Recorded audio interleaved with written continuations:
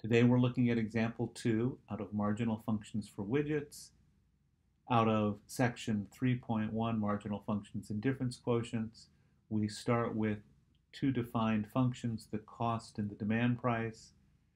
As we typically can do, we then get revenue from demand price. Revenue is Q times the demand price.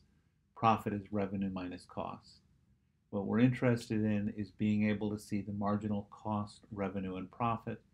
In each case, marginal f of q plus 1 is f of q plus 1 minus f of q, the change going from q to q plus 1 of the function.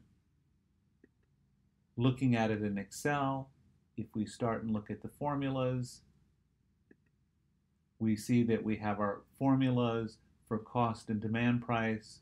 Revenue is the quantity times the demand price.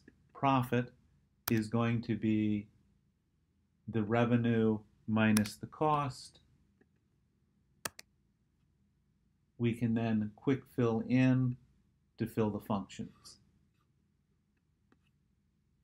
Marginal cost, turn off that. Marginal cost is going to be equal to the cost of q plus 1 minus the cost of q. Similarly, marginal revenue, so this should be equal to the revenue of q plus 1 minus the revenue of q. And so the marginal revenue of the second item is 58 minus 29.5. And the marginal profit is going to be the profit minus the profit at Q. We can then take this and fill in with quick fill.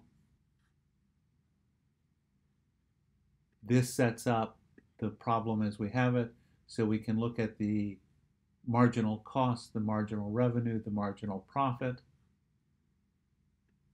We see there's a place at around 22 where it stops, the marginal profit drops down to 0.